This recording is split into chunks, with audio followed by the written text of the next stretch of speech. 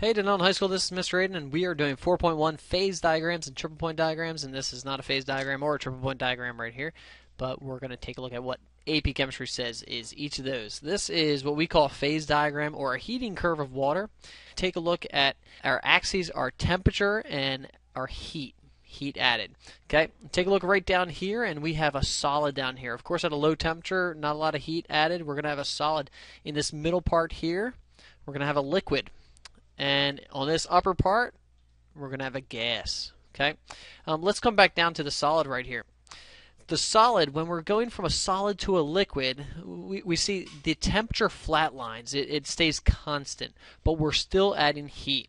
And you can see this way we're melting, and if we go this way on the line, we are freezing. Okay, and this line, if you can see, there's an amount of heat that we're adding. This heat is called the heat of fusion. And when we're melting, that is positive heat of fusion. We're actually absorbing heat in order to melt it. Okay? And that exact same amount of heat is used to freeze it on the other side, but that would be negative heat, which meant it would actually release heat. Okay? And I want you to stop thinking about things when they freeze getting cold. That's not what's actually happening. When something freezes, the substance has released an amount of heat in order to freeze. Okay, let's come to this this upper plateau right here. Again, the temperature stays constant, and this is when we're either going from a liquid to a gas, which is called vaporizing or vaporization. If we're going the other way on this line, that is called condensation or condensing. Okay, and this heat amount of heat needed to do this is called the heat of vaporization. Now, when we're vaporizing, again, we are absorbing heat. It's positive amount of energy. When it's going the other way, it's the exact same amount of energy or heat to negative or to release that amount of heat. And again, when we condense something, it goes from a gas to a liquid, it is releasing an amount of heat. Now, guys, I want you to think, if it takes 100 joules of energy in order to vaporize a liquid to a gas, then it's going to take 100, or it's going to release 100 joules of energy to condense again. Okay? Now there's two things I really want you to get from this graph. The first thing is that whenever we have a change in the state of matter, the temperature is held constant. I'll say that again. Whenever we have a change in the state of matter, the temperature is held constant. There's still heat being added though. So where is this heat going? The heat is going into breaking the intermolecular attractions. The heat is not going to break bonds. It's not going in the break bonds because when we boil water, it's still water. When we freeze water, it's still water. Okay? It hasn't changed the H2O structure. It's not broken into O's and H's and things like that. We're not breaking bonds. We're breaking the attractions. That's point number one. And that's what's happening during these plateaus. Is these plateaus, the heat is going into breaking the attraction. Okay. The second point is that whenever we have a change in temperature, it's due to an increase of heat, and this is because the amount of kinetic energy of the particles gets greater. Let me give you an example.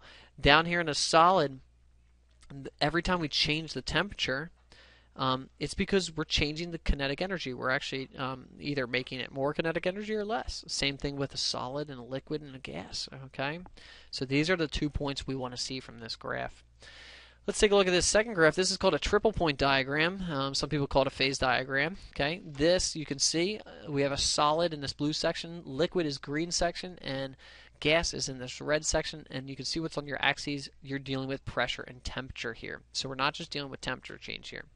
Whenever we cross over from a solid to liquid, it's melting and freezing. Whenever we go to a liquid to gas, that's vaporization and condensation.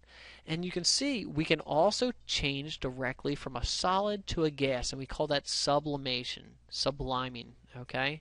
And the other way is called deposition.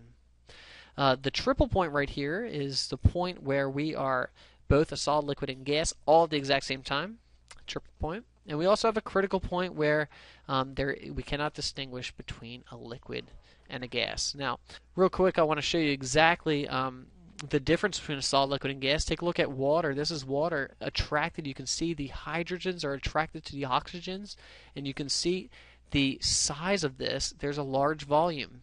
But if I change this to a liquid, and I'll come to a solid, liquid, or gas. When we change this water to a liquid, you can see it's kind of flowing over each other. Okay, whereas a gas, high kinetic energy, they're just bouncing off each other, a lot of collisions. Okay, but when we take a look at neon, here's neon as a gas, and as a liquid, and as a solid. And you see the biggest difference between neon as a solid and water as a solid is water has a lot of space between a lot of volume, and that's why water floats. And I want you to take a look at the phase diagrams. Look in this bottom corner right here of the phase diagram of water. You can see this line is going back to the left. Okay, that tells you that water as a solid will float in its own liquid. But neon, you can see this line is curved to the right, which means that neon's solid will actually sink in its liquid. Guys, I hope this made sense on phase diagrams and triple point diagrams, and I'll catch you later.